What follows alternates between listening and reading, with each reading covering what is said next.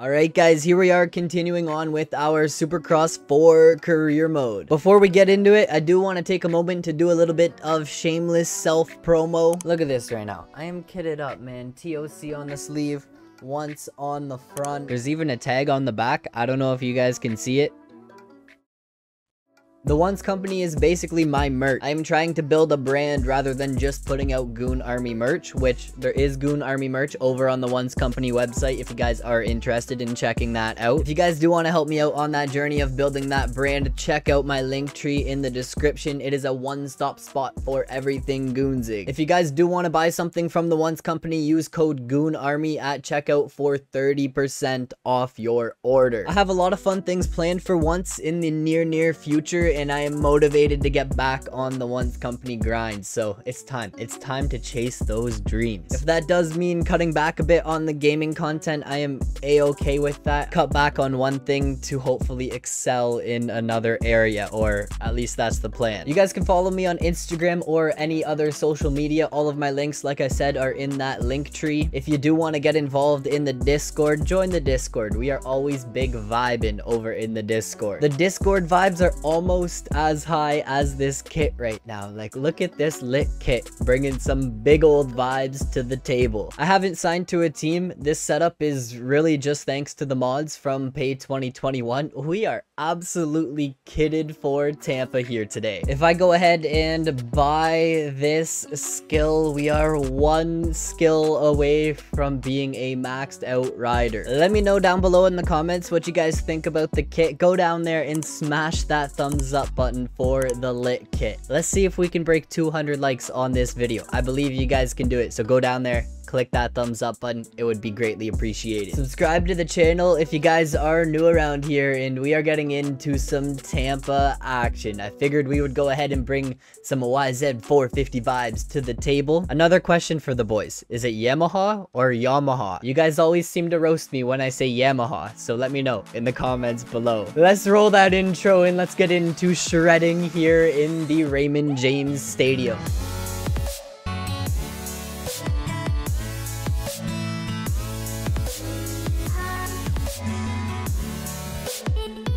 Alright, it looks like my rival is Justin Barcia.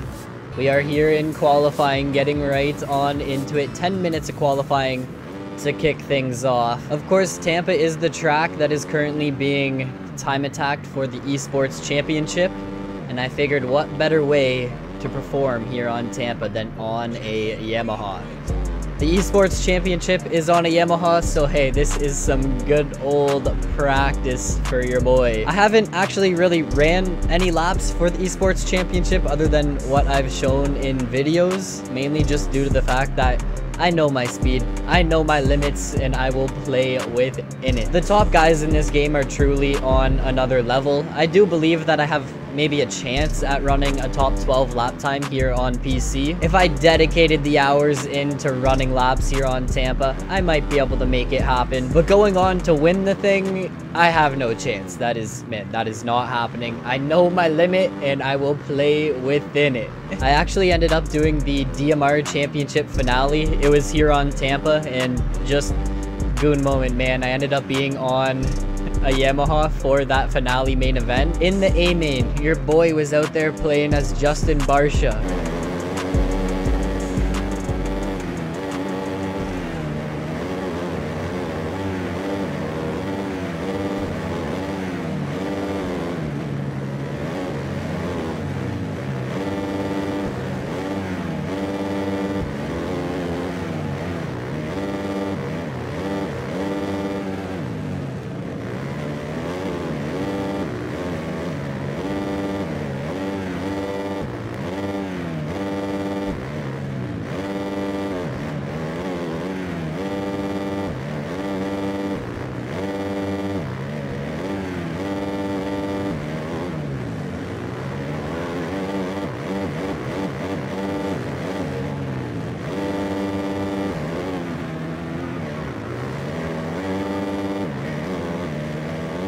I still put in a pretty solid ride, and it was a pretty fun night of racing, but I truly feel like the Yamahas are really, really slow. I think they knew that if they didn't lock it on the Yamahas, then no one would have been running Yamahas for the championship. We'd all be out there on KTMs, and man, Huskies have been slowly but surely taking over the game. I would say that my average laps here on Tampa are like 53 second lap times. I know I can drop down into the 52 second range. I've even ran, oh, that was a terrible run through that corner, but I've even run like a 52 on a 125, but the top guys are down at like 49 seconds, which is absolutely insane. That's like another 3 seconds off of my lap, and it really just comes down to nailing everything perfectly.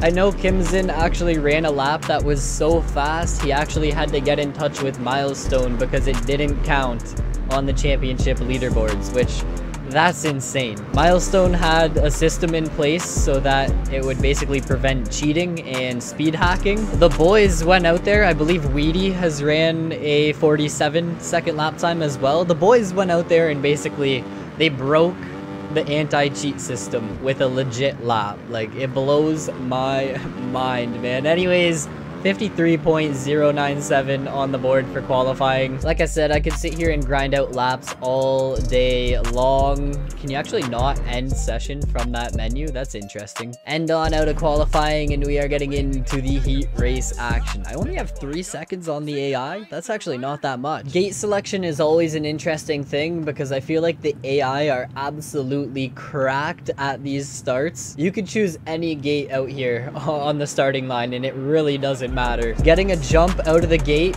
and beating the AI to the first corner is nearly impossible, but hey, oh, I tried to time it. If we could have made that work, we could have been up there banging bars with Webb and Osborne there.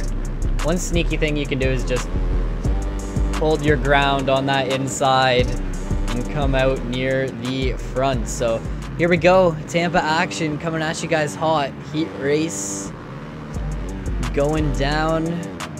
Of course, crash penalty is going to come into play. We will bring that pit stop challenge to the... Okay, Gardner, man. I thought you were going to cut a little wider than that. Get out the way, my dude. Am I still going to make this triple? Let's go. Sometimes the AI simply just hold you up. They do everything they can to get it in your way. I swear. But let's come across this start straight here and pull on over. The pit stop challenge coming into play. We're gonna go ahead and... How do you actually look back? Why? Let the whole entire pack go on by, and we are jumping in 20th place right now. So 1 minute and 44 seconds on that clock. We're gonna have to see if we can put on this comeback charge.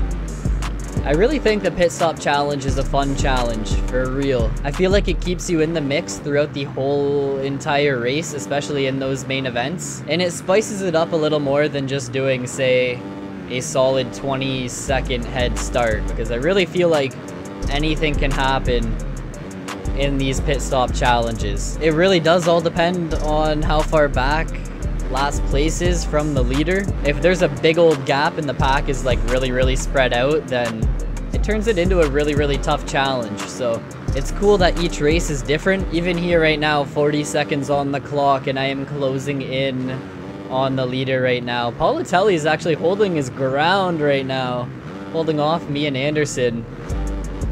And yeah, he gets in my way there. Okay, noted. The AI just simply get in the way in that section. Let's see, can I hit a cheeky little line through here? Oh, I didn't get it smooth. I'm still going quicker than Politelli. No sights of Anderson back there. I don't know what happened to him. So 5 seconds. Oh, I thought Baggett was gonna go to the outside there, man. That was so sketchy. I was gonna try and dive to the inside of him. I didn't realize he was actually trying to hit the inside berm there. 2 laps to go, and I'm up here in 4th place. Hunting for that win right now. Hill up here in 3rd. That's cool to see. Get past him like a piece of cake. AI really messing me up in this section. I think that's the first time I've hit that section clean all race long. Past both of the front runners here, and we are going on to the last lap. So it is time to just check out. Before you guys go roast me in the comments, we've already decided that if it's last lap and you have something wrong with your bike, you are probably just sending it to that finish line, alright? If there is some form of mechanical failure, but the bike is still rideable, you are gonna send it to that finish line. Hey, you know what? Since the whole idea of the pit stop challenge is that your bike, you know, has a mechanical failure, you gotta pull into the pits and get a quick fix up from your team. I think if we were actually riding with a mechanical failure on this last lap, we'd probably be struggling a little bit. So maybe I'll stop here at the finish line for, let's wait, 5-10 seconds or so that I'm at least at some form of disadvantage here. So I think that was a long enough wait. If you have a mechanical problem but the bike is still rideable and it's the last lap of a race, whether it's a heat race, an LCQ, or a main event, you're probably just gonna send it and get yourself through that race. Get yourself to that checkered flag. So maybe that's fair if we give ourselves, like, let's say 7.5 seconds, a 7.5 second penalty if I am in the lead on that last lap. I just know people are gonna roast me. They're gonna be like,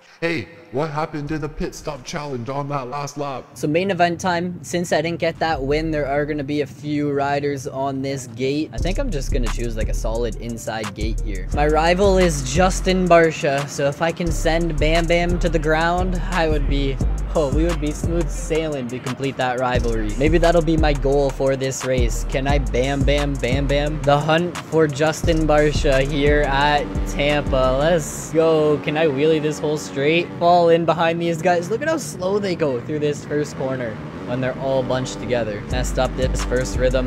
It's all good. I deserve to be... Oh, I took out Webb. I deserve to be in last. How many people did I just pass there? Too many to count. Roxon's making his way through the field as well. Roxon's been killing it in the outdoors. I find it funny that he made a few comments about how he didn't think he was prepared, and now he's been absolutely killing it. Maybe it's all mind games, man. Mind games are huge in sports at that professional level. If everyone thinks Roxon is coming in underprepared and he comes out swinging, yo, expect the unexpected, I guess, right? I'm already up into second, past the whole entire field like they were standing still. I gotta work on Cunningham here and just make sure I'm past him on this lap so we can pull on in to the pit area and make that pit stop challenge come into play. Cunningham holding his ground. Tampa is a tough track to pass on. Like, through this whole section, I'm just like stuck on his outside here. And then through here, he doesn't even go for the big line. Oh, can I still stretch it out? That was so sketchy. But we made that happen. So 3 minutes on the clock right now. I think that did take me a little bit of time to get through the field there. Longer than in that heat race. Pull on over. Got the Yamaha boys working on the bike. And we are going to let the whole entire field pass. Oh, who is that? That is so far behind. Tell me it is Benny Bloss, man. Of course it's Benny Bloss. I hyped Benny Bloss up in a previous episode because he did win a heat race. In Supercross 3, he was always locked at the back of the pack, but man, here he is still at the back of the pack. I think now it is absolutely charge time. I need to put on the try-hard pants, pretend we are out here competing in the eSports championship. Oh, there's Barcia. Oh, what is happening here? It's just like a traffic jam, man. You guys think I can get Barcia in this corner? Like a surprise attack? Oh, I kind of clipped Webb. I think I'm just gonna leave it at that and leave him in the dust, because I have a race to win right now. 2 minutes on the clock. Big old group right here. Everyone that goes to that outside, they just get swallowed up. The outside line in that sand section is definitely, it is not the move. I find I'm over jumping the first triple into this section like every single lap, and that does cost you like a ton of time. Let's see if I can get Gardner here and just stay on his inside, get on the gas and bust out this triple. The AI are so sketchy here on Tampa. It is insane. They get in the way in every way possible. 53.3 was that lap. So that was a decent lap by my standards, at least. See if I can dive in on rocks in there. Working on Davalos now. Cunningham going to that outside. He's going to get swallowed up. Even look at how much time we gained up on Anderson. I'm going to try and cut to the inside of Davalos. Anderson, I didn't mean to clip your back end, man, but you got to get a move on. Because the pack is coming, dude. We are bringing the heat right now. I got to bump these guys out of the way. I might need to try and just go to the outside of Anderson here, and oh, I lost that back end. Slow up, get on the gas. 24 seconds on the clock. Did Anderson just choke? Where is Anderson? Past Anderson. Baggett got by when I messed up that rhythm with the Supercross triple. I need to just outbrake Baggett here and try and hold my ground. Oh, that was so sketchy. Davalos is in second. We are currently in P3 on that podium. A lap and a half to go here in this Tampa main event. Gonna see if I can get the pass on Davalos right here by just staying lower to the ground and carrying more speed into this section. He's on that inside though. I gotta get him out of here, man.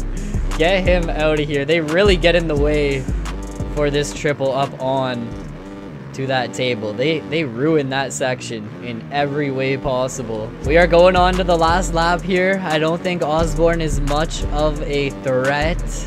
Currently chilling in second place right now. I don't want to jinx it, but I've been riding like actually really good in this episode. Consistent, I should say. I mean, a 53 for that lap time is it's not perfect. It's definitely not super speed on this track. It's not a super speedy lap, but no crashes. The crash penalty did not come into play once throughout this episode, that's huge. Just finding a flow here in Tampa and having fun with it. This is actually going to be the first time I bring home a win in a while, I think. I've had some really consistent results, but this is the first W in some time. Osborne keeping me honest there. So a 53.3 for my quickest lap. Once again, 3 seconds quicker than the AI out here. Osborne in that second spot. Davalos in P3. That win right there just opens up that points gap. 151 points to my name over Justin Barcia's 128. I only have 2 wins to my name and a bunch of consistent results other than that. Winning that rivalry against Justin Barcia, once again, 1,000 cold hard cash to our name. Feels good to be on that top step, the top step of the podium. No crashes all episode long. Well, maybe in qualifying. I don't remember if I crashed in qualifying, but the crash penalty not coming into play in any of the races. When do I get a new contract, man? When do I get sponsored by a team? We're already 8 rounds deep.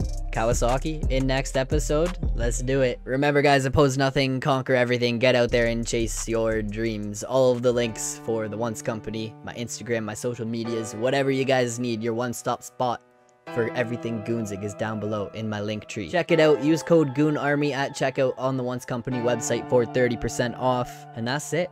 That's all. Peace out.